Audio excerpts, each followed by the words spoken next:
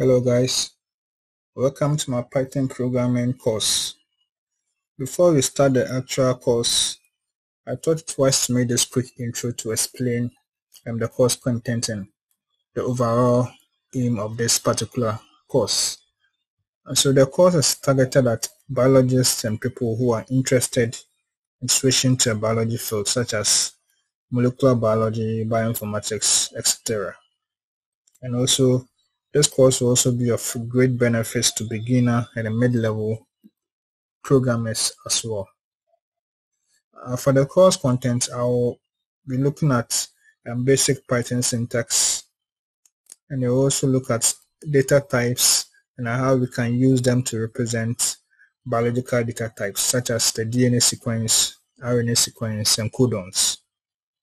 And then using those two informations, we are going to simulate biological activities.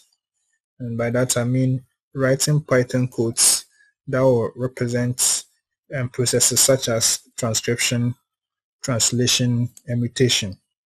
And then finally, we are also going to look at GUI programming, where I'll write sample codes to design graphical interfaces. And then at the end of the day, we will be able to build a custom app that can analyze DNA sequences using Python.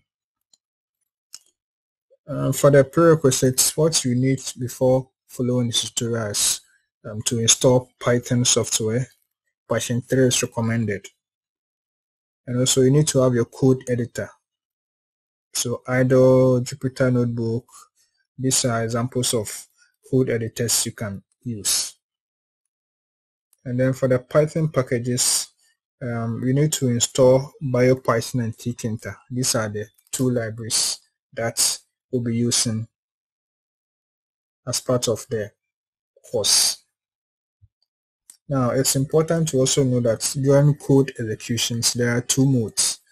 So you could always go for interactive mode, where whatever command you give, result is quickly displayed.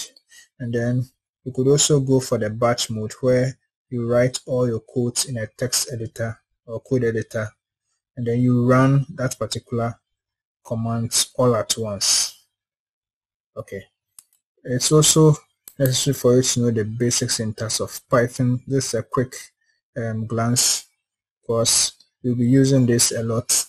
So whenever you have a hash symbol beginning a particular line, then that line will not be considered as a code. Instead, it will be considered as a comment.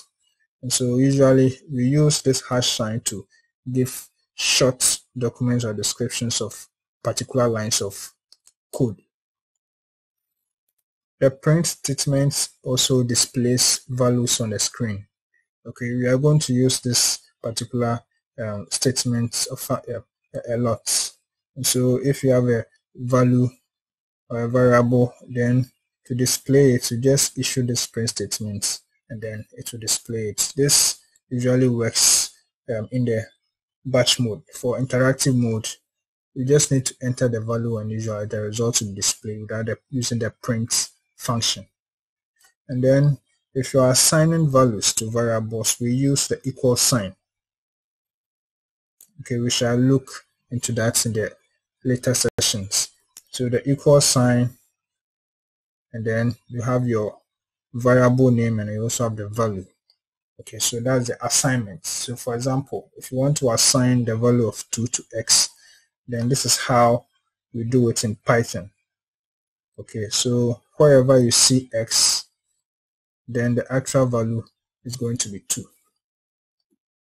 So with this quick intro, I would like to say welcome to the course, and I'll see you in the next session.